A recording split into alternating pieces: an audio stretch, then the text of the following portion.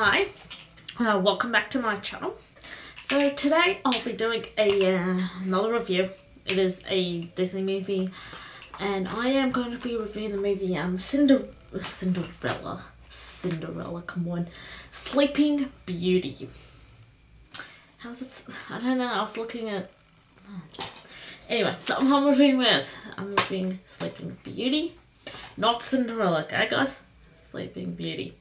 So, as you all know the story, pretty obvious. The king and queen, they have a child, a daughter, called Aurora, and the villain comes in, the queen or whoever says, when she's 16 she's gonna hit a bindle and she'll fall asleep. And she, you know, you get the idea. This was one of the movies of my childhood, as I said in my video last week. It is one of the movies of my childhood.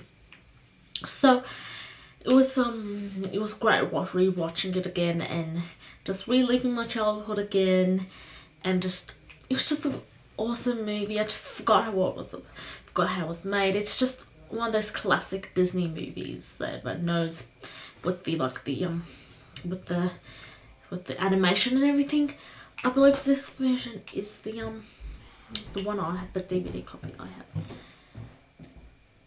is the remastered version. So yeah, so that was great. So the picture was really clear and everything. As I was saying, this is the remastered version that I have. So the picture quality is so much clearer than you would as if it was on the Blu-ray version.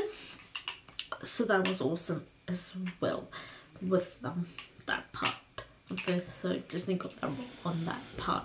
So that was really good as well. So now, time for some facts. So the running gag where the two fairies argued about which colour Princess Aurora's dress should be, pink or blue, that comes from the filmmaker's problem as to designing which colour it should be.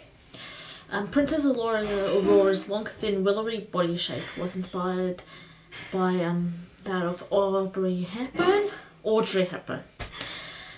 So the last fairy tale produced by the studio was the Little Mermaid, which is 30 years later.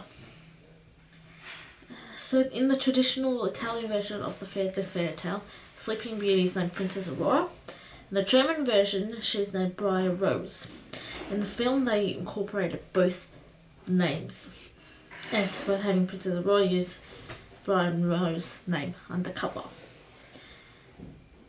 So even though it's not mentioned in the film, Maleficent's pet raven is Diablo.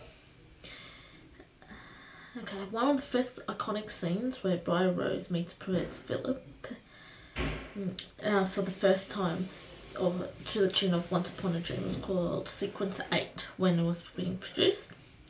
It was particularly hard sequence to get right, and Walt Disney rejected it a number of times, and ultimately had to be done 4 times, almost bankrupting the studio during the process.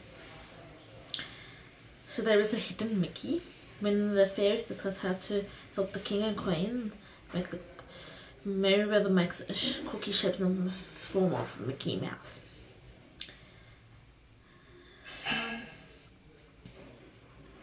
So this is the second highest grossing film of 1959 due to its re-releases just behind Ben-Hur.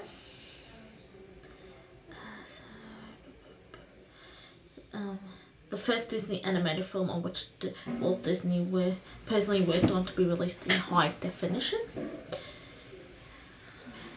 So Walt Disney's constant mantra to his animators was that the film could not be like Snow White and the Seven Dwarfs.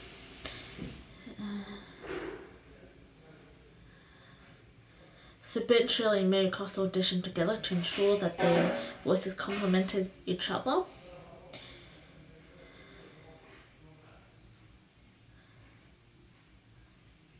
So this is the only Disney movie with square trees. So this is the first Disney animated feature to be created ostensibly for the 17mm format.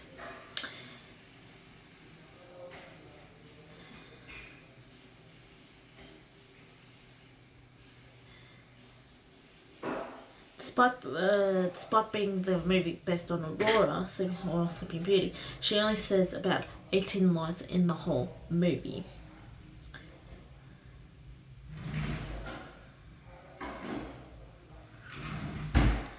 So for several years it was largely unknown who voiced Queen Leia, Aurora's mother, due to her being uncredited. Her lines were recorded by Verna Felton, who I believe was one of the fairies, which one?